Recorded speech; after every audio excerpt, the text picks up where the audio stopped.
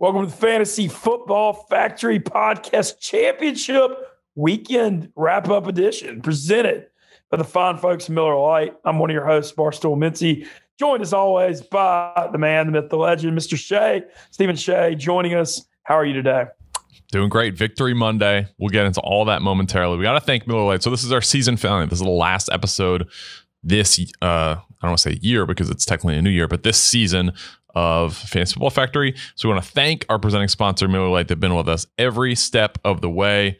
Cheers to keeping things uncomplicated. Since 1975, Miller Lite has been the beer with taste you can depend on. No games, no gimmicks, just great beer for people who like beer.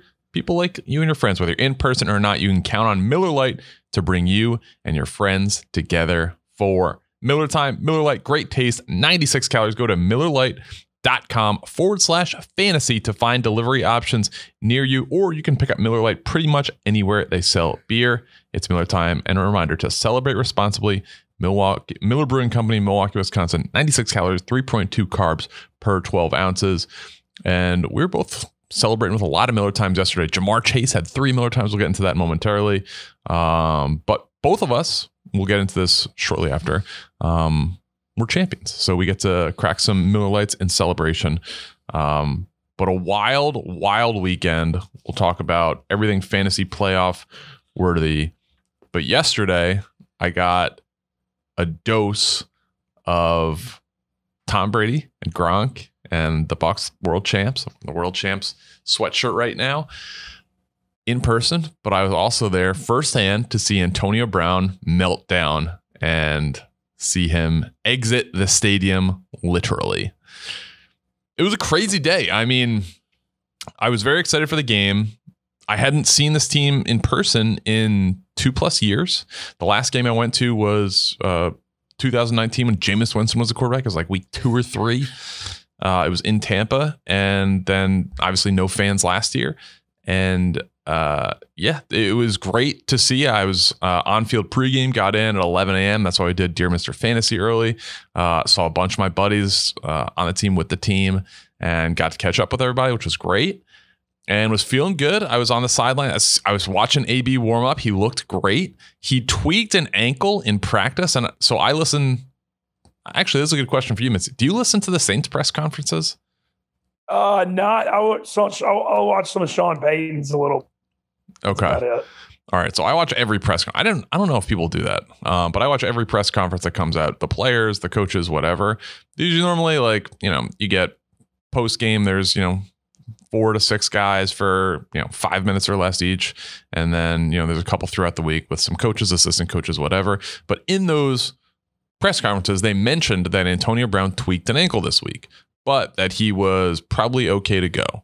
So I'm on the sideline, I'm watching, I'm paying kind of close attention to Antonio Brown and Mike Evans specifically. Mike Evans didn't warm up with the team until the second half. So there's an initial warm up where guys can go out and kind of work individually. Then they'll go back in the locker room and they're going to come out and do team drills. So Mike Evans was not out there initially. So I was kind of nervous about him, and I heard that he was going to play 20 to 25 snaps. So from a fantasy perspective, I was a little cool on Mike Evans. He did score a touchdown. He didn't have a crazy day. I think he probably was right around double digits from half-point PPR. But Antonio Brown, I was paying very close attention to because I knew that he tweaked an ankle. It seemed like he would be back and be okay. They specifically asked about that, and they thought that he would be good to go. He looked great. He looked in great spirits. He was interacting with a ton of fans. And everything looked good. So then went to the seats, and things were not good at all. The Bucs got down big early. There was a crazy situation where some of the DBs tested positive for COVID earlier in the week. They then tested negative outside of the window, and then were able to play. 2 of our 3 starting cornerbacks. They were supposed to fly out Sunday morning. Flight got delayed because the pilot tested positive for COVID that morning. So they had to get a new pilot to charter a plane. There were some weather issues, so they got rerouted to Canada and then had to fly back to MetLife. They landed in Newark Airport around 12:35, 12:40, and then had a police escort to the game, but they missed the whole first series. So just a crazy, crazy day. The Jets scored on that first series and went up, and then really didn't relinquish the lead for a while. They were up 24-10 in the third quarter, and that's where things kind of melted down.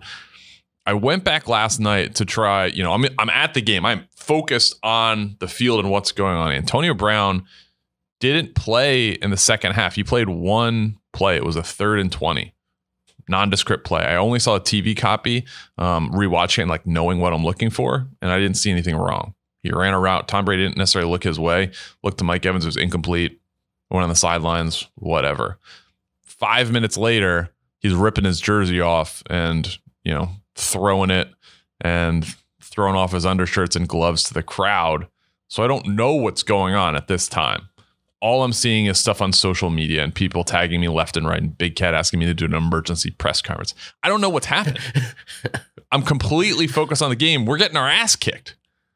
We score on that drive to make it 24-17. So it's like, okay, now we got a legitimate shot. So I'm very focused on this game. And then I'm seeing these videos of Antonio Brown surface of him leaving the field. And then in the stadium, they played it. So they played the Fox broadcast, the clip of him leaving. And everyone was just kind of confused. A few people saw it that were kind of by him and by that end zone. But if it's hard to kind of make sense. So I'm probably sitting at like the 30-yard line of the far end zone of where he leaves. And the action's going on probably about the 30 or 40-yard line.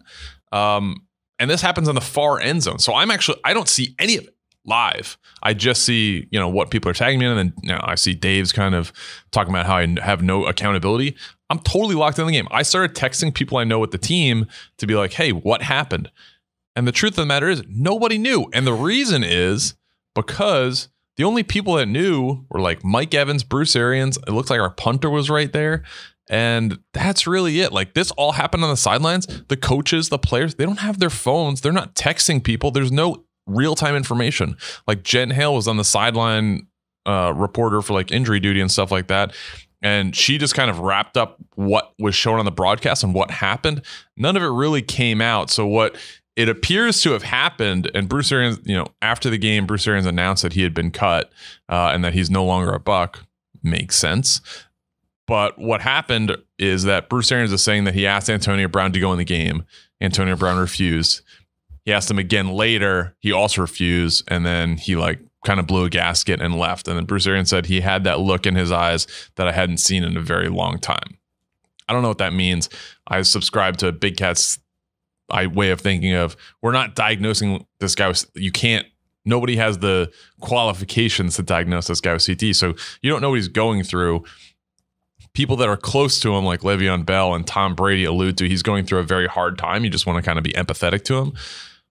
I kind of lean that way. Like, we don't know what's going on with Antonio Brown. He is a malcontent. He has had issues that have been public, whether they've been on Instagram Live, whether they've been kind of like court cases and accusations and things like that. It was on his draft report too. Like, this isn't like a new thing. Yeah. Yeah.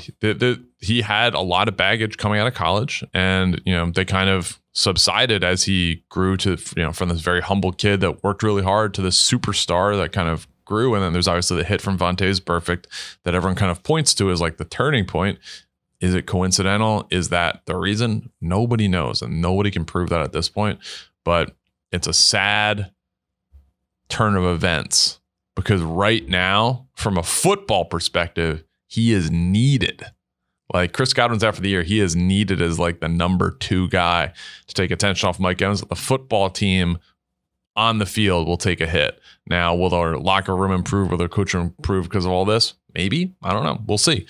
What I will say is, I thought it was a very good test of character, and Mike Evans especially stood out because he's the one guy that very much knew what happened, because there's the video of him trying to convince Antonio Brown to not walk off the field, and then he sees him rip his jersey off, and Evans kind of, goes back to playing the game. The next play was 3rd and 6, and Mike Evans makes a first down catch. Huge play. Right after this happens. Right after he sees Antonio Brown run off the field. First down catch. The Bucs go on to score that drive. My boy Cam Brate. 24-17. We obviously go on to win the game. Everybody knows that. But a true test to the character. Rashad Perryman had a big catch later in that drive. Cyril Grayson obviously caught the game winner. Had a huge 3rd and 20 before that. So I think we're going to be okay. But it's a crazy situation. And then obviously, the Uber driver, shout out Danny Boy Hustlehard, was on Pardon My Take this morning. So a lot of stuff going on. Hope Antonio Brown, hope the best for him. I want to thank him for his contributions to the team. Everyone's shitting on him and being like, oh, this is like, there was a writer for The Athletic, Lindsey Jones. Minty, did you see this? No. So she also vehemently do not support The Athletic. So okay, well, this is not supporting The Athletic. She wrote an article, and to be fair, it wasn't a bad article, but in it she wrote, Brown might have helped deliver the Bucs a Super Bowl championship last season, but at what cost to Arians' credibility? Oof. Bruce Arians won a fucking Super Bowl. Like, that's his credibility.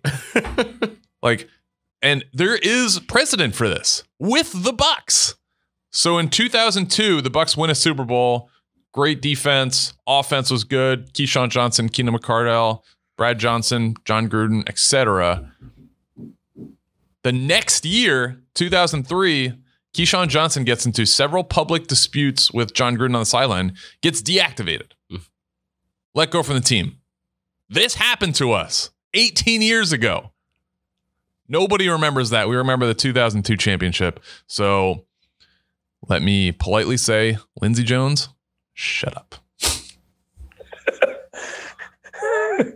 Well, I don't see how you can call the Arians' credibility into play as a joke. We won a fucking championship. Yeah, and Arians, let's not forget Arians was the offensive coordinator in the Steelers and coached Antonio Brown. Yeah. So he was giving the guy a second chance. He knew the guy well. He obviously coached him, who he had flourished under him. And Tom Brady liked Antonio Brown. Look, you can't blame anybody for any of that. Brown came in, contributed to the Super Bowl, was very good this year.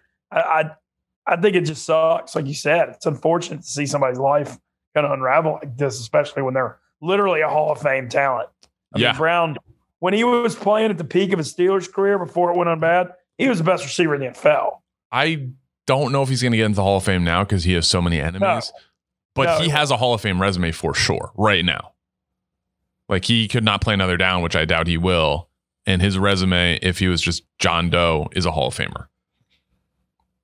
How do you go from a Hall of Famer to taking an Uber from the game? So actually, it wasn't an Uber. It was a friend of a friend who picked him up. But yeah, it's a wild situation. And yeah, my thoughts are, I hope Antonio Brown gets the, whatever help he needs and can make him happy. I do want to thank him for his contributions to the Super Bowl team. He caught a touchdown in the Super Bowl. He made a lot of plays when Chris Godwin and Mike Evans were out towards the end of last year. So I thought it was a great signing. I also thought re-signing him was a great move. The thing people can point to is this year, Chris Godwin has that unfortunate injury against the Saints, and Antonio Brown is still suspended at that point. So the conversation is, do you bring him back? Technically, Bruce Arians said, one mistake and he's gone. Obviously, a fake vaccination card that causes you to get suspended and endangers your teammates is a mistake. They kept him.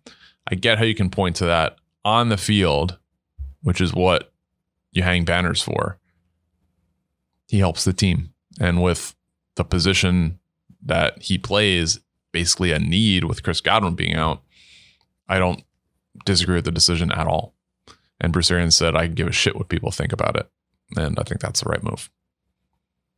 He also has great chemistry with Tom Brady. And when Godwin went down, I mean, how could you not go to him? Look, no blame from here. And I'm no Bucs fan. I mean, I get what Arians is doing. And it's just it's a tough break, though, how the Bucs are going to adjust. I mean, I know, like you said, you got a couple of young guys, but losing Godwin and him is going to be kind of tough.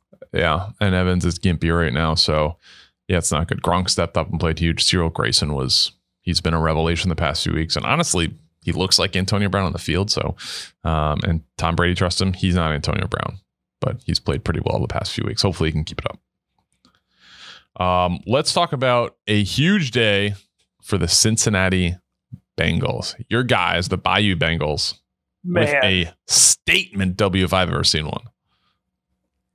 What a game, too. And I said this last week. Remember on the pod last week, I said, I've never been more excited for a non-Saints regular season game in years. You debated not going to the Saints game.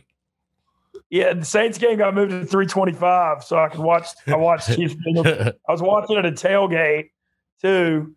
And, and it was 28-14 Chiefs at the half. And I was in my fantasy championship with Mahomes and Jamar Chase. Mahomes had a good first half, and then Chase busts a 72-yarder.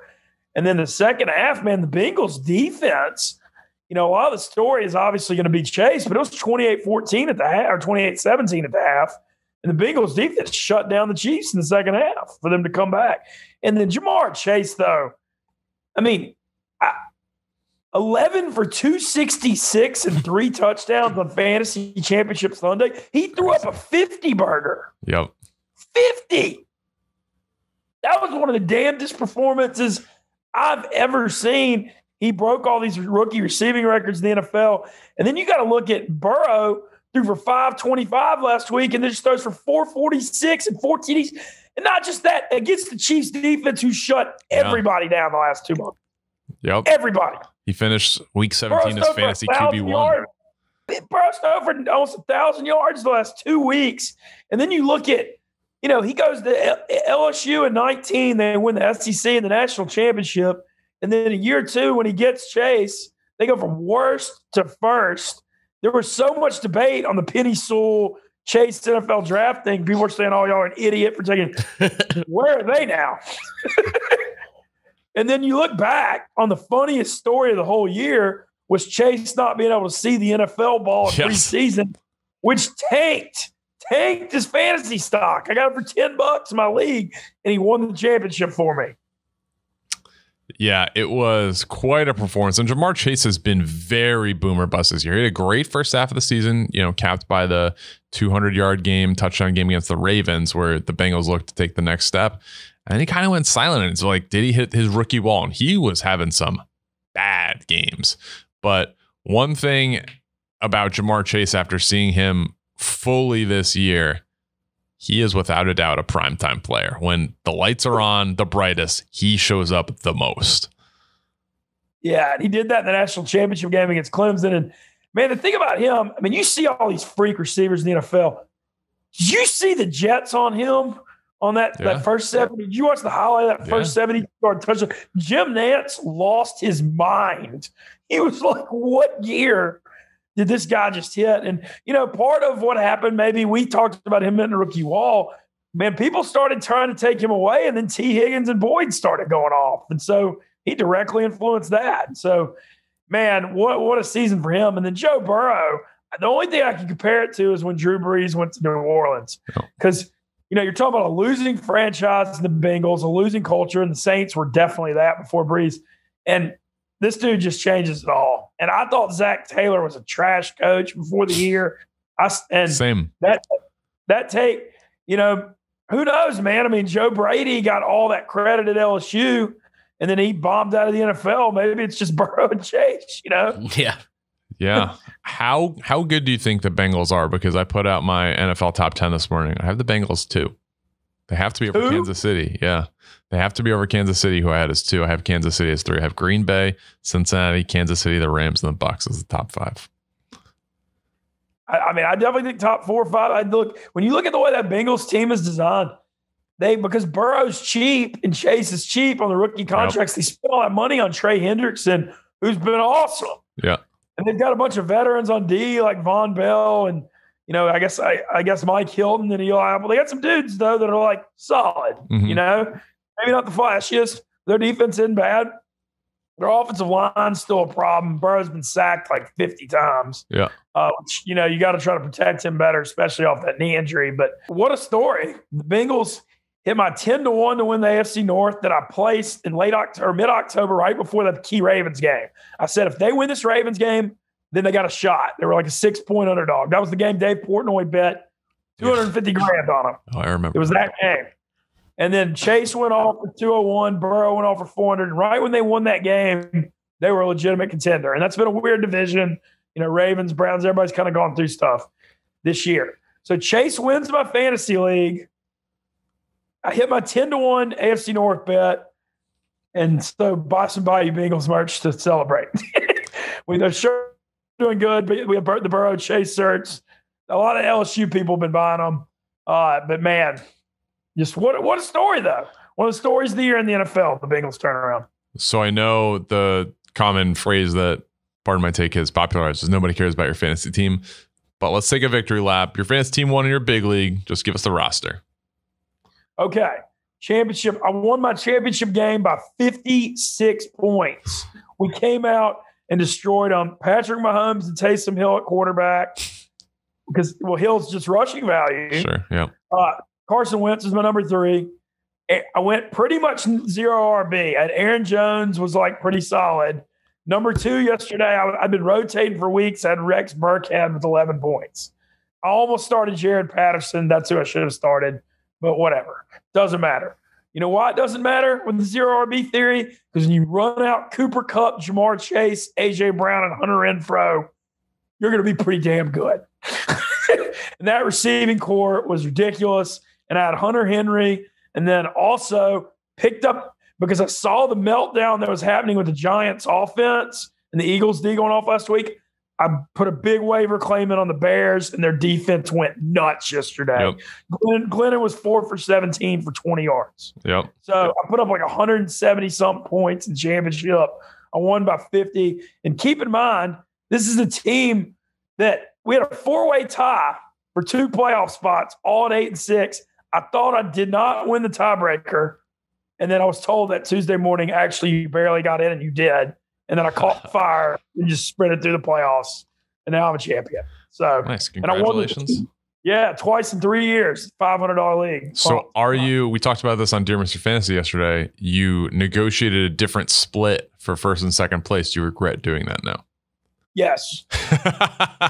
Yes. But what I did was we did 3,500 first, 2,500 second. I wish I'd have done 4K, 2K. 4,500, 1,500 is that's too much. But it should have gone 4K, 2K. And I should have shown confidence because I thought I had the better team and my team was on fire. So that's what I get. But you know what? Whatever. I'm pumped to be in it. I thought I wasn't even going to make the playoffs. I'm a champion. And Patrick Mahomes and A.J. Brown were on my 19. I won this league in 19 and 21, and I ran it back with my two of my favorite guys in the NFL. So nice. That's a lot of income on my fantasy team, but at least I'm a winner. And it makes me feel like it justifies the pod. Yeah, absolutely. So I can help that. So Ronan and I won the Barstool Fantasy League. Wire-to-wire winners. We had a high score week 1. Finished number 1 in the regular season. We missed the points title by under 2 points, but we dominated the playoffs. We had a tough game last week against the experts and needed the Miami Dolphins defense to pull out the win on Monday night, which they did thanks to a scrub team they played, the New Orleans Saints. That was an NFL team. Yeah. But dominant performance yesterday, won by 27 points. Half-point PPR, super flex league, 3 receivers. We had Kyler Murray, Justin Jefferson, Cooper Kupp, Amari Cooper, scored Darrell Patterson, who kind of tailed off towards the end of the year, Darrell Williams, Gronk, and then Trey Lance. We had A.J. Dillon and Miles Sanders on the bench, along with Jimmy Garoppolo, Davis Mills, Tyler Huntley, and DeAndre Hopkins, who was on injured reserve with the Chicago defense yesterday. So a dominant performance, wire-to-wire winners in that league. Very happy about that. So Ronan and I, the Yak, along with Big Cat, who is a very hands-off manager, wasn't even really tangentially aware of the team until yesterday. Take home the title. I think this goes even farther toward the 0 RB stuff, though. What was the common denominator? You having Jefferson and Kupp. Yep. And, I think that's something I'm going to roll with going forward, man. I'd rather have Devontae Adams or Tyreek Hill or somebody dominant first round than a running back that you get hurt. I want to talk about that for a minute because Week 17, Championship Sunday, right? Let's go over the top 5 running back performances from yesterday for fantasy. Number 1. And this is my favorite, Rashad Penny. 2 monster games in a row. So out there are people telling other people that Rashad Penny led them to a fantasy football championship, which is incredible. Rashad Penny, 31.5 points and half-point PPR. Then we had Darrell Williams, 24.2. Devin Singletary, 23 flat. Ramondre Stevenson, 22.7, and Boston Scott, 22.6. This is half point PPR. Only one of them, maybe, which is Devin Singletary, was drafted. And he was drafted very late. Everyone else, undrafted. So I think as far as credence the zero RB strategy, when you look apples to apples performances, yes, Jonathan Taylor, Austin Eckler, those guys held up their end of the bargain. But there are so many other guys. The chances of it's not necessarily will this guy perform well, because when Derrick Henry was on the field, he was, the number one player in fantasy. It's more about the guys being on the field. So you're just playing a more risk-averse version of fantasy by taking guys that are less likely to get hurt. Because we look at, the wide receivers that did well. It is a little bit of a mixed bag. Jamar Chase, Amon-Ra St. Brown, DK Metcalf, Devontae Adams, and Braxton Berrios. Berrios not drafted. Amon-Ra St. Brown maybe in keeper leagues very late. Jamar Chase absolutely was drafted. DK Metcalf and Devontae Adams were first, second, maybe third round guys, DK Metcalf. So it just leads to more credence to these guys are going to be here later. And also the running backs just get so banged up late in the year that's where you spend your waiver money. Yep. You look at all these guys come on late in the year. You manage your roster on the zero RB. You use your waiver money. You pay attention. And then you spend your money on your top receivers and quarterback to maybe get an elite tight end. And I think that may be the optimal way going forward. Yeah, just kind of recapping. So for the year, these are the top 10 running backs: Jonathan Taylor, Austin Eckler, Joe Mixon, Najee Harris, Leonard Fournette, who was a very late pick, Zeke Elliott, James Conner, also very late pick. Our guy Scordell Patterson, who was likely undrafted, Aaron Jones, and then Nick Chubb. So a good group in there. All those guys, most of them high picks. But, the chances of you getting one of those guys is slim when you actually look at the full field. And that's actually what I want to transition to next, is just looking at our preseason predictions and how we kind of net it out. And we can start with running backs there. So I haven't actually gone through this with Mincy. So this will be a little bit of a surprise. So just looking at our top 25 rankings from the preseason, what were our biggest hits and misses? I would say I know my biggest hit's going to be Najee Harris because I went hard for him. Technically, yes. Well, technically, no, but I hear what you're saying. So you had Najee Harris ranked 9th going into the year. He finished 4th. So you were certainly higher on him than a lot of outlets, which is good. I had him 14th, so I certainly missed there. Biggest hit, Zeke Elliott. So you had him as 5. I had him as 7. He actually finished as RB6, which is kind of surprising. Let's see. Biggest miss, Damian Harris. We were both very low on. I had him as 41. I did a top 50. You had him unranked in the top 25. My biggest hit was 2 guys, actually. Josh Jacobs, I had him as RB17. He finished as RB16. And Javonte Williams, I had him as RB18. He finished as RB17. And then I also had the next guy, DeAndre Swift, right after as RB19. And that's my biggest hit. He was RB19. So I had those 3 stacked pretty well. Both of our top guy, which was the unanimous top guy, Christian McCaffrey, way out of the top 25. Obviously, injuries playing a huge factor there because he was lighting when he was on the field. But yeah, those were our probably biggest hits. Cordell Patterson, which we pumped up during the year. He finished as RB8. I'll give you credit for that. You were on that more. Thank you. Antonio Gibson, you were actually pretty on the money on too. You had him 13th. He actually finished as RB12. So pretty good. Your ranking's pretty solid. The football team stuff I ended up about. Remember, we argued a lot on them, and I think I ended up. But honestly, mixed bag. Yeah. Well, Fitzy plays, maybe it's different, So. Yeah. Antonio Gibson, I think yeah, I mean, we're both kind of mixed on him. He finished RB12. You had him as 13. I had him as 9.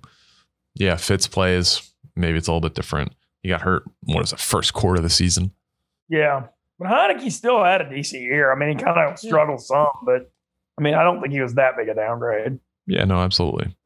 Wide receivers. So our claim to fame is going to be Cooper Kupp, just because we had him over Robert Woods, which I feel like nobody else did, which was weird. You had him as wide receiver 12. I had him as 13. He finished as 1, obviously. Half point PPR, his ADP was 19.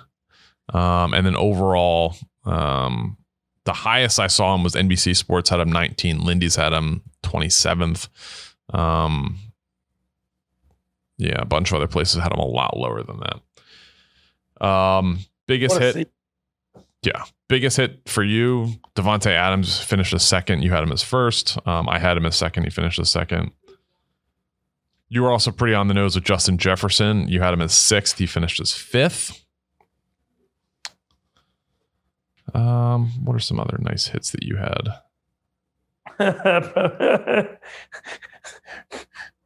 I mean, I know I had Chase 24th, and then he did good, but yeah, I had Chase 25th. You had him 24th. He finished as wide receiver 4.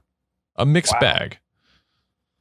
AJ Brown and DK Metcalf. AJ got hurt. DK busted bad. I know I was big on both of them, obviously. The Ole Miss guys. Yeah. Yeah, injury certainly played a factor in that. DK Metcalf, where is he? He finished as wide receiver 11. Huge day yesterday. We both had him as wide receiver 7. Oh, wow. He finished as 11. It seemed like he did a lot worse than that. I mean, yesterday was 3 touchdowns. That'll happen for you. But yeah, Stephon Diggs, I was more right on. I had him as wide receiver 6. I expected a decrease. He definitely did. He finished as wide receiver 7.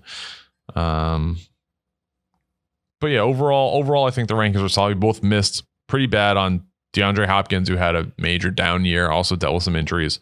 Calvin Ridley, nothing you can really do about that. And I think you had Ridley ahead of me. I had him 4. Yeah, you had him 8. He was nowhere to be seen. And then AJ Brown, we both had as the 5th ranked wide receiver. Terry McLaurin finished as wide receiver 26. I had him at 9. You had him as 18. So you were certainly way more right than I was on that. Last one I'll go through really quickly is quarterbacks. Your biggest miss certainly is going to be your 25th ranked quarterback going to the year. Who's that? Jalen Hurts. Jalen Hurts, yeah, of course. Obviously. What am I saying? What did he finish top 5? He finished as QB 8. Yeah, that's a defining miss. That was like, yeah.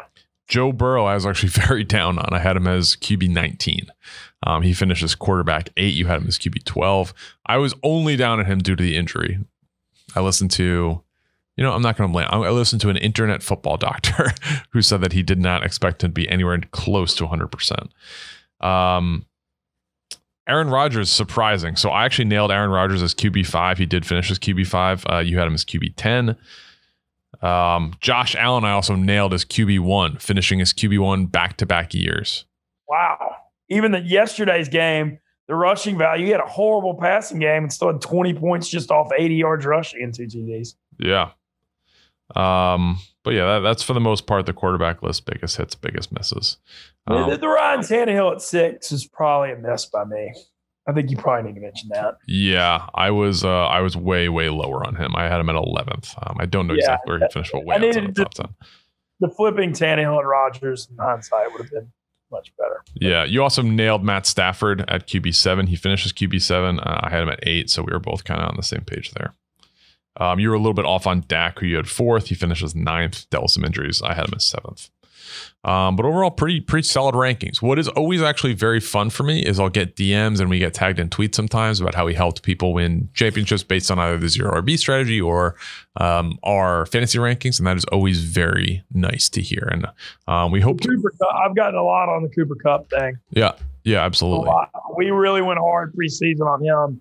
And a lot of our guys just made a point to take him, and they were all very happy. Yep. So hopefully we can bring you some winners like that for next year. But let's talk about that. So moving forward, what are we going to do?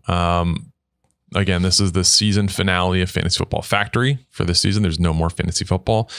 But we did something kind of fun over break. Barstool's been closed for 2 weeks, and we've been doing some Twitter spaces about props. So talk about that experience and what you want to do moving forward, Mincy. Man, I love doing the prop talk because I I've gotten to a point where the prop betting and the player props are like the new fun thing with gambling to me. And I know that's your specialty, but I'm getting to where I like taking those instead of the over-unders on the games. Definitely. And I've gotten to where that's become a really fun thing, and people love it. And we kind of we've been doing Thursday night ones. And what I'd like to do going forward is, Dear Mr. Fantasy on Sunday is over. Let's do Twitter Spaces on props. Yep. And then maybe we try to do one when they come out. The weird thing is we still don't know when they come out every week. It's not a consistent thing. Yeah. What's hard to kind of pull the curtain back is that, and we've alluded to this before, props generally come out. They're based on injury reports from practice. So Wednesday, Thursday, Friday practices, things generally aren't solidified till Friday night at the earliest. And the COVID thing. Unfortunately, right. With COVID and a lot of guys being late scratches, props this week weren't fully out till Sunday morning. So, at that point, we have to give fantasy advice because, people are playing in their fantasy title games and things like that, playoffs. We would like to make this a little more regular and scheduled. It is very difficult due to this. But in the coming weeks, we will be doing some Twitter Spaces for, week 18 playoff games, things of that nature. We'll do something bigger on the Super Bowl with props, as that's obviously, the Super Bowl of props. But yeah, it was very fun. I've actually been putting out fewer picks online. Like my card's usually like 10 or so picks, and I'll put out, because I don't want to, I always bet responsibly, but I don't want to give out all my picks because I know my confidence in them is not as high. I will put out my favorite pick every week, and it will almost always be a parlay. Definitely now moving forward. I think I have done that for the last several weeks. Yesterday I hit a plus 779 on a 4-legger. Jonathan Taylor over 107.5 rushing yards. Jonathan Taylor scored a touchdown. Amon St. Brown over 56.5 receiving yards, or 57.5. And then Sony Michel over 71.5 rushing yards. Let me tell you something. I keep track of my bets. My percentage is horrendous, but but it's you take parlays. I am up just under 20 units on the year, and my favorite play, which I've tracked, I've done and released online, specifically titled my favorite play 14 times. It's 7-7, and I'm up 60 units on that. I obviously go heavier on that one. Good job. But that is the play. So I'll definitely be keeping the people abreast of when those come out. I almost had a monster TD prop yesterday too, which was good. But I like doing these Twitter Spaces because we actually get people to speak and kind of give some props on there on kind of what they think, and that's always very helpful. Like 2 weeks ago we did the Niners Titans game on Thursday night, and we had people from Tennessee and San Francisco kind of giving us the inside scoop, essentially, from the local market on the team and the injury reports and that type of thing. Yeah, I love it, man. And I think I want to keep it going. And, also we want to help do this to build the Barstool Sportsbook and the brand. And I think it makes a lot of sense. The parlay thing is really, really fun. You can't judge your record because you're doing all parlays. Of course, your record's going to be bad. You can't, you're not betting them straight. And I kind of like you just selecting your favorite picks thing too. Because, people that follow what happened to me on Pick Central this year, when you go high volume, and Big Cat's done this before too, when you go high volume, you get burned. You got to be selective to win consistently. And I got burned on that this year. And so I think it's good to just pick your few favorites. Yeah. So that has been really fun. And I do very much appreciate anyone that tails and rides with me. And, I do like interacting throughout the day. That was pretty much all I had. We can talk about briefly. Mac Jones had a big day yesterday, 3 touchdowns. The Mac Jones versus Trevor Lawrence game, but Lawrence, what can you even say about this Jags thing? It's just they're not even. They're like a semi-pro team at this point. I don't have too much to say on that. I had a really good time at the New Orleans game. I was in a suite yesterday. Not a lot happening in the first half. The first half lasted 1 hour. Fastest first half of an NFL game I've ever seen. Looked up, it was 4:25, and it was halftime. 4:30. It was crazy. It was a 3:25 game, and it ended at like 6:10. Wow. But fourth quarter, a lot of fun, rocking. Cam Jordan's still badass. Saints defense is great. The offense isn't. rating. People that call me a mush, the Saints are 3-0 when I'm there and 5-8 when I'm not this year. So suck it. Yes, I was getting tweeted a lot by people to leave the stadium yesterday when the Bucs were losing. I don't know who started that. I did see Billy Football tweeted like, "Whatever you do, just stay there and keep watching the game." So to Billy Football, suck it. I did stay there. I watched Tom Brady fucking beat your sorry ass team. Oh man, but yeah, great year of fantasy. You want to thank our team too, man. We've got a great team. Richie and Marty have done, and Madeline have done phenomenal jobs for us. And, you know, it's the Dear Mr. Fantasy's done really well every Sunday and an interaction. And, you know, we're going to keep going with these props, keep doing the dang thing. It's fun. Yeah, we are excited. So I guess until next year, thank you guys for following us, for watching, for listening. And hopefully we can bring you to another, I don't want to say title next year, but let's that's obviously the goal, but let's try and have a good draft again next year. Yeah, but hey, both of us champions too. So I love getting to sign out on that note. Love it. All right. See you guys. Thank you.